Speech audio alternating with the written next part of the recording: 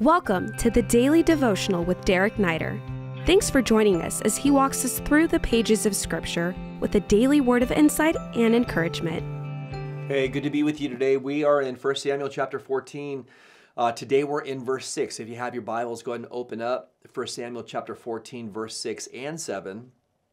Great section of Scripture. One of my favorite sections in all of the Bible. And I hope you're encouraged and uplifted today. The Bible says, Jonathan said to the young man who carried his armor, "Come, let us go over to the garrison of these uncircumcised. It may be that the Lord will work for us.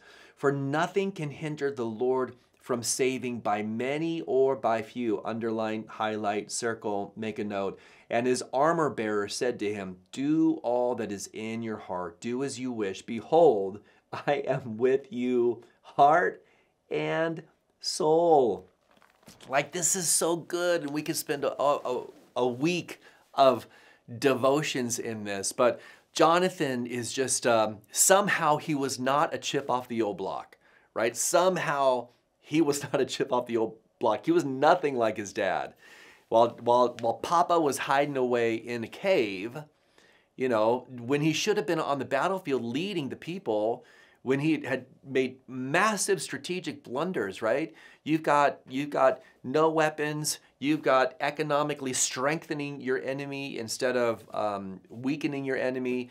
And then you've got 600 soldiers, right? He has whittled down the army of God. This guy is like radically failed. He's a man that's driven by his fear. And then you've got his son.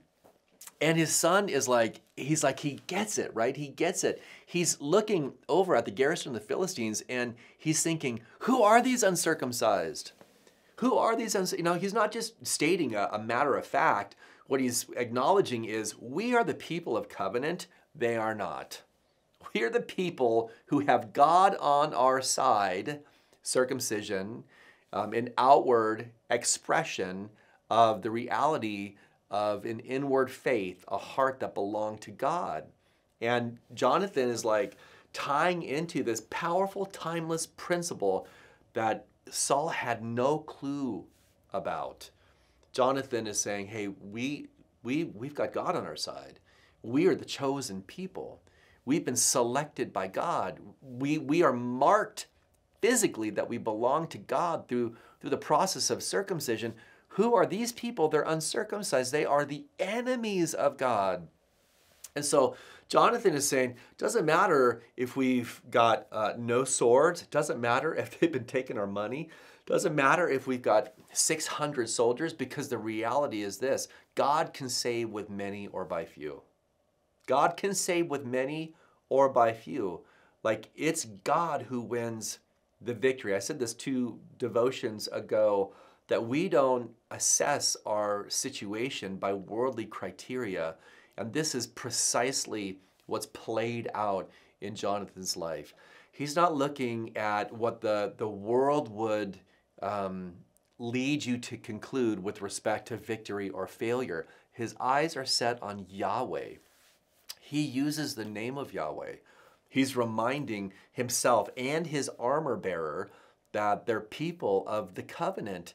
And he states a timeless truth that has anchored God's people, because, hey, God's people really do believe that God is able to do anything. That's what faith is. Faith is believing that with God, all things are possible.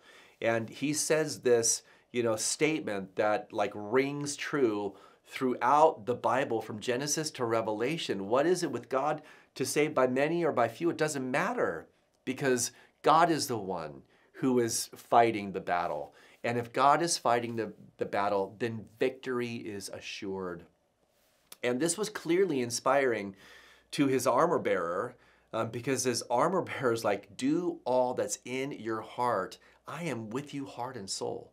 I am with you, heart and soul. Look, he's got a guy who he's inspired by faith.